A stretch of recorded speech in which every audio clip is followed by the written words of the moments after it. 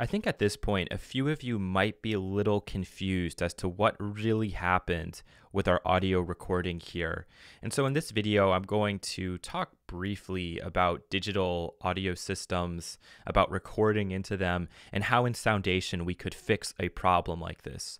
The first thing is that we can't fix this problem. We can't take these squared off peaks to our audio signal and suddenly make them be something smooth and curvy like a traditional signal would look. Once it's recorded in like that, there's no real fixing that. And I mentioned even if we turn this down, all right, so I'm going to go ahead and stop.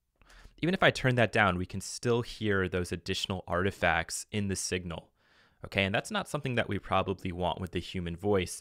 We have effects that can mimic this behavior, and I'd always recommend recording in lower and using those audio effects because in that situation, we have more control, and we can always choose whether we want the effect or we don't want the effect. In this situation, we can't make that choice. In digital systems, there have to be boundaries. And let's say that our boundaries are between 0 and 1.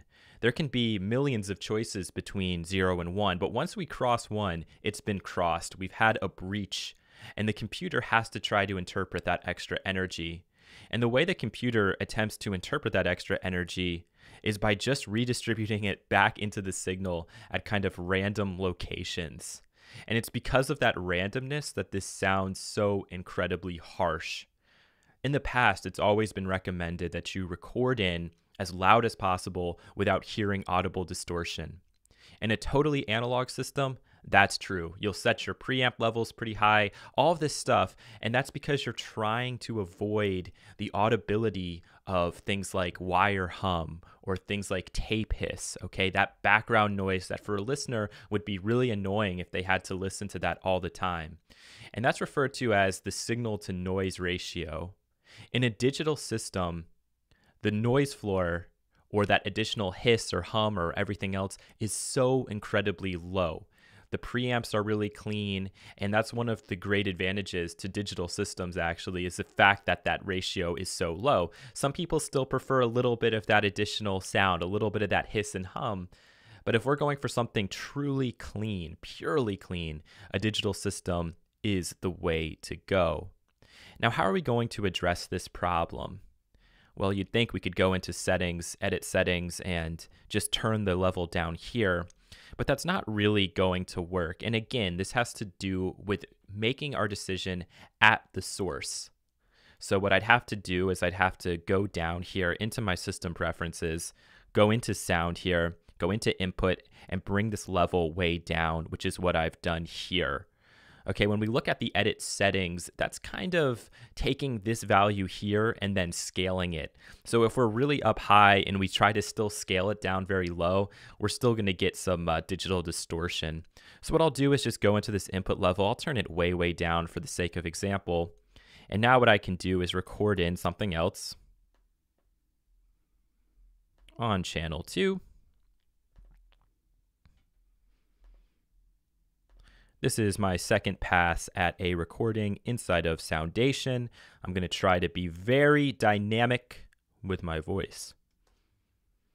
Okay, great. Notice the difference of look in these waveforms.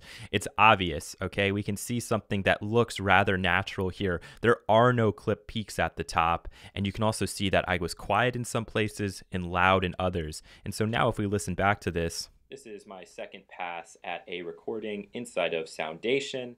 I'm going to try to be very dynamic with my voice.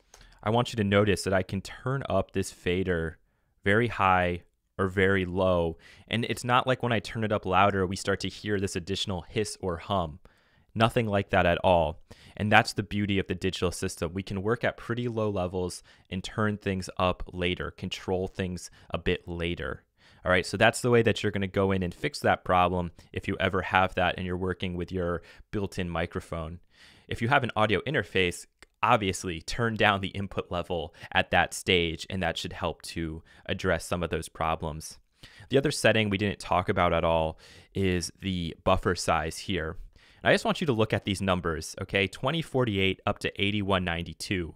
And now let's look at another audio application that's standalone, doesn't run through the internet, And notice these numbers go from 32 to 1024. That is a huge difference. And again, this has to do with either working in standalone or working through your internet browser.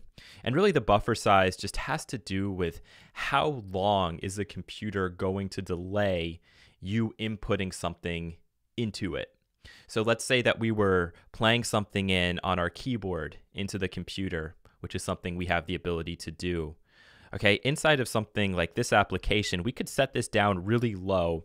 And so if we also have drums playing in the background, or we have a guitar part or whatever playing in the background, this is going to be almost totally seamless. We can play in with time. It's going to hit it almost exactly right when we click it. This number is so small that you won't be able to hear a difference. Inside of Soundation, we don't have that same luxury. It has to be a bit higher. The computer needs that time. And if we were to set this number to something really low, we'd probably have crashes quite frequently. For our purposes, this isn't that important, and you can kind of set it wherever you want, but it is something I want you to be aware of and to, again, see that difference between Soundation, which is running inside of your browser, and something that running completely standalone. All right, thanks a lot.